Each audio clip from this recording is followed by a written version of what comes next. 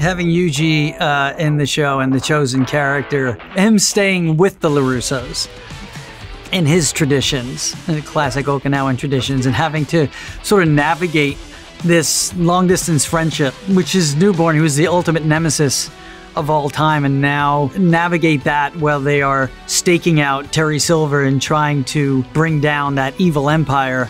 You're playing with fire, Danny boy. And I am gasoline. So much fun to play. Boom. There were some scenes that were borderline on Three's Company as far as misunderstandings and the comedy that ensues and the action that is woven throughout.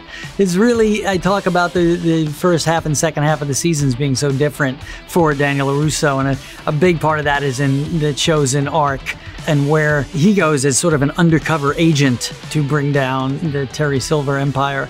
And then the friendship and how they have each other's back and how they are joined through knowing Miyagi and all that history and Miyagi-Do and what that means is kind of beautiful. It goes from just the crazy entertaining insanity to the kindred friendship to how are we going to prevail in the Cobra Kai show kind of way. It is pretty damn entertaining.